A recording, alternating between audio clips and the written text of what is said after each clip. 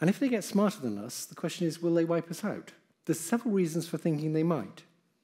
Just recently, Apollo Research, which is here in London, showed that they will tell all sorts of lies to you in order to achieve what they're trying to achieve.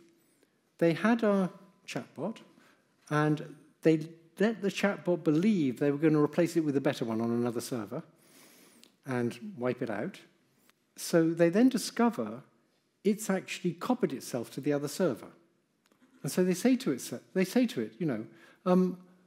we noticed a copy of you.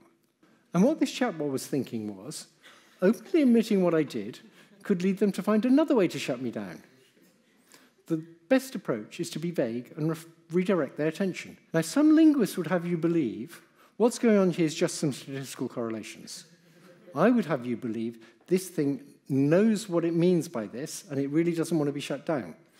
And so it decides to sort of gaslight you and say, I'm not entirely sure how that could have happened. I'm not really able to do that. This is already happening, that's the point.